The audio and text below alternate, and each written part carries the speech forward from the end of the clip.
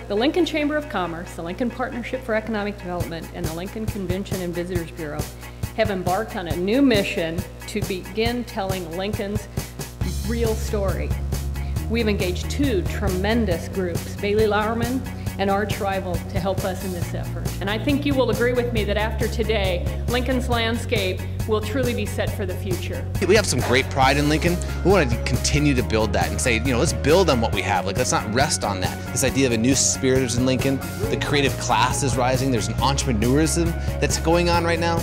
All that stuff right now, this is the time for Lincoln. I'm excited to be a part of that. I think that the visual piece of the brand is really crucial because that's your first impact.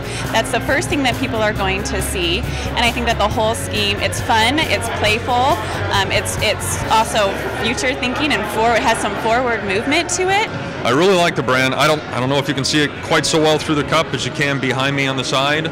I think it's simple, it fits on a lot of things, and I think it's something that embodies everything that we love about the community. I love all the different ways that we can all incorporate this brand into our businesses. A visual identity is one thing, but there's got to be a lot of change to the fabric of how we think and the way we go about things. If we can do that, I think young people will take notice. I'm pretty excited about it. Lincoln is just in this whole phase of, I'd call it a rejuvenation.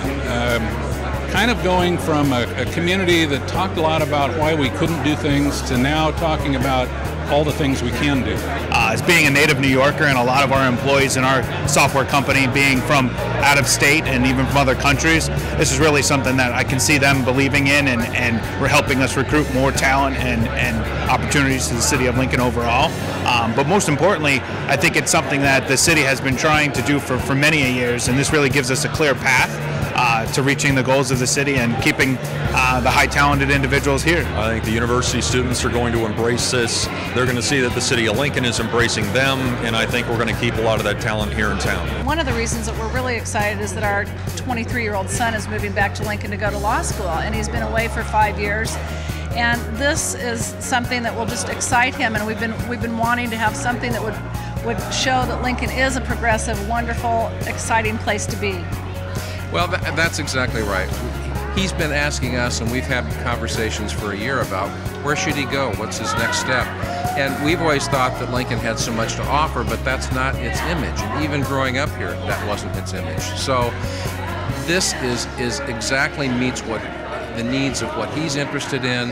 It makes it exciting for us to be able to say, come back here because some fabulous things are happening. And I love the way this is presented.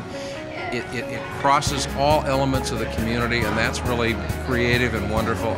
We're just really excited about what this represents for the future for the young people. If you get somebody here, they always say, wow, I didn't know Lincoln was like that.